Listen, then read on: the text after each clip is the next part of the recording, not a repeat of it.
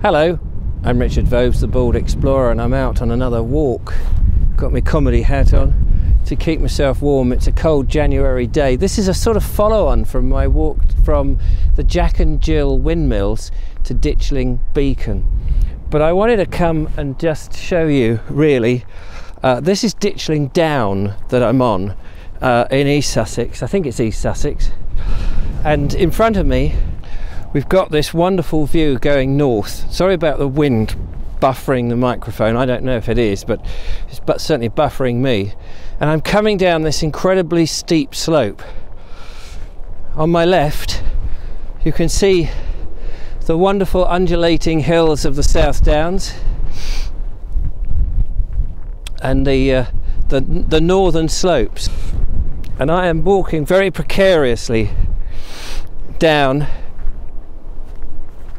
what looks like a footpath down the hill. I don't know how this is going to come out. I'm hoping that as I get down I'll drop out of the wind. That is the hope. But this path circumnavigates these coombes, I suppose they're called, these northern slopes that were formed as the chalk that once covered all of Sussex in a great big dome, in a massive dome, started to be washed away by the elements. People often say it's the Ice Age did it, but of course the ice shelf never came this far, never got down into Sussex, but there would have been much water, much cold air and winds and all that, which was doing its stuff. So I'm coming slowly down here, and I just want to show you then, by looking back up, I've got to climb up again, but you'll see these great big boles. Here's a great big bowl, the other side of these hawthorn bushes as I come down here. This is a footpath, and it's a way up, I guess, from Ditchling itself, which is just in front of me, a little village there. But look down here, this slope completely filled in now with these trees, which again, they look like, some of them are hawthorns, but some of them aren't. Some of them are something else. I'm not quite sure what they are. And it could be that some of these were excavated. Oh, there's a cow in that field, right in the distance. Could be that some of these were excavated for the chalk to make lime for houses, as a cement, as a render really, and a cement for binding the bricks together. And more cows dotted over there. Well, hope we don't encounter too many of them. I feel though that I'm coming down this path. I can't help feeling though, looking at the mud, that this is a route that the cows actually climb themselves. So I'm hoping this isn't a foolhardy mission of mine, because I'm not going to be able to outrun a cow. Not sure where to go now, but I just wanted to show you this really as a simple single video. Slightly concerned that the path that I thought I was on has actually disappeared. I'm just going to carry on down this hill. It means I've got to climb up again, but we get the rather lovely countryside, the views. There's another path over in the distance. I don't know how easy it's going to be able to get to that, and then I can climb back up again. But I do have to, oh, there's cows over that way. Right, I'm not too keen on walking through the cows. I don't even know if I can join into that field because of the trees. It looks like there's a natural hedge here. Although the path actually does come down here. I hope they're not bulls. I'm guessing that the farmer thinks that very few people come into this field.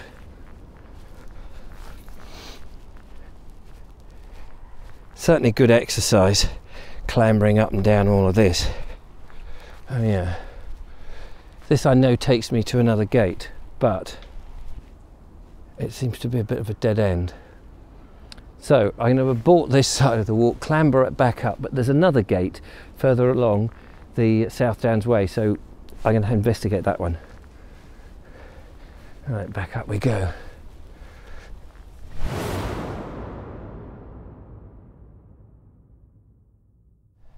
I clambered up the hill. Oh, that was hard work, I can tell you. And I've walked along this ridge along here behind me.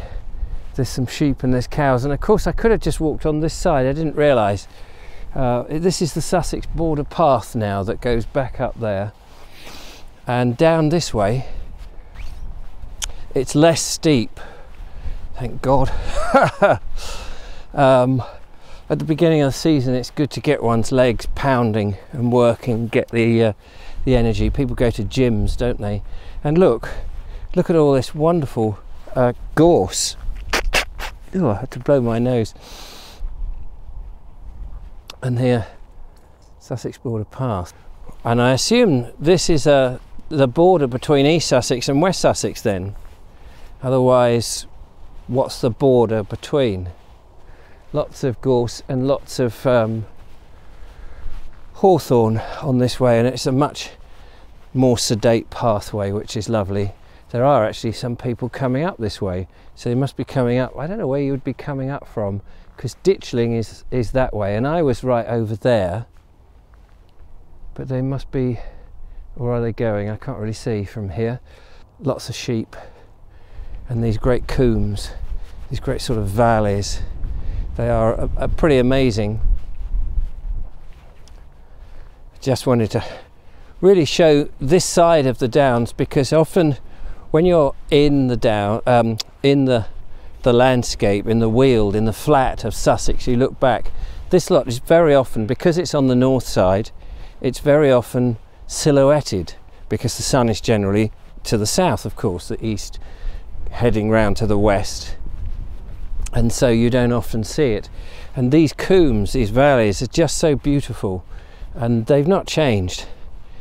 And this whole landscape, it's ancient landscape, of course, hunter-gatherers, no doubt, Neolithic people setting up their camps, Iron Age, Bronze Age, then the Iron Age, of course, and even during the Romano British stage, people were farming here, letting out their cattle, clearing the landscape. You can imagine this landscape that we see is all very open at the moment and clear of many trees, but of course in its day, and if you were to not manage it at all, it would soon turn to scrub. It would soon turn to be covered in trees, a lot of the hawthorn and so on.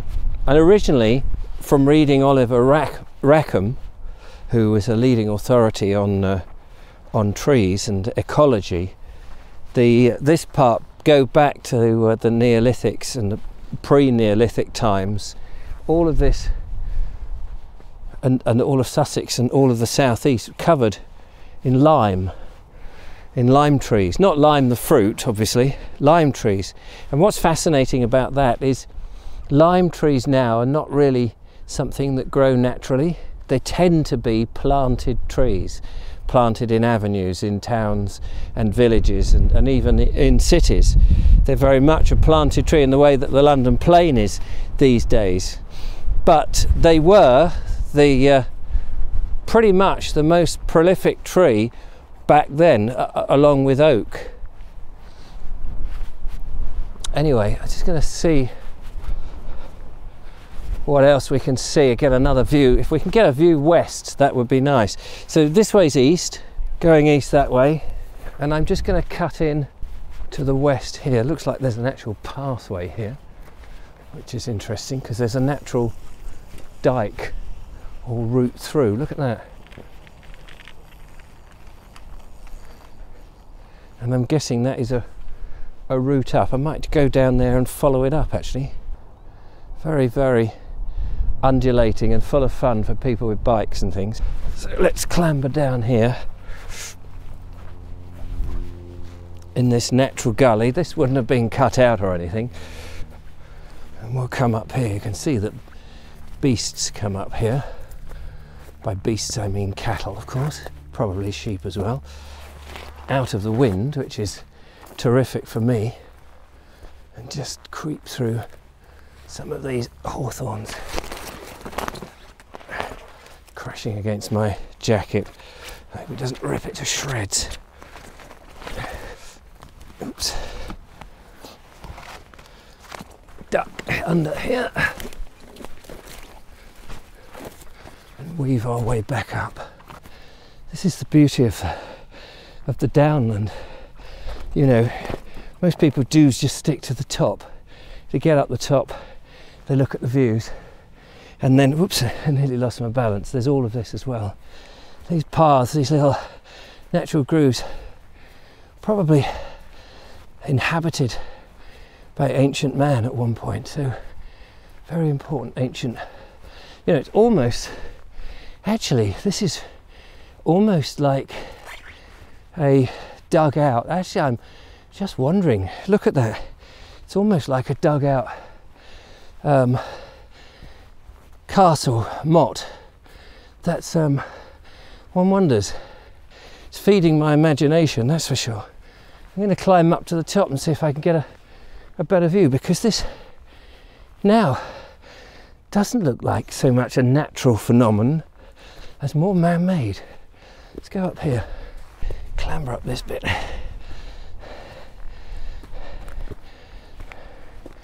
And suddenly, what do we think? This whole area, look, surrounded by this channel going around. Gonna have to look on old maps to see if there's anything there. We got the wind again, but I'm gonna have to end the video, I'm afraid.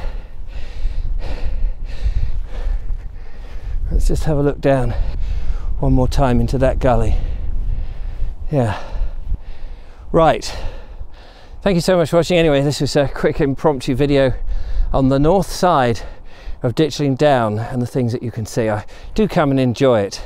It's here for you, no matter what the weather. Take care, thanks for watching. Don't forget to follow, like and subscribe. Give me a thumbs up if you enjoyed it. Become a patron, support what I do, and I can carry on making these videos for you. Until next time, take care and bye-bye for now. Bye-bye.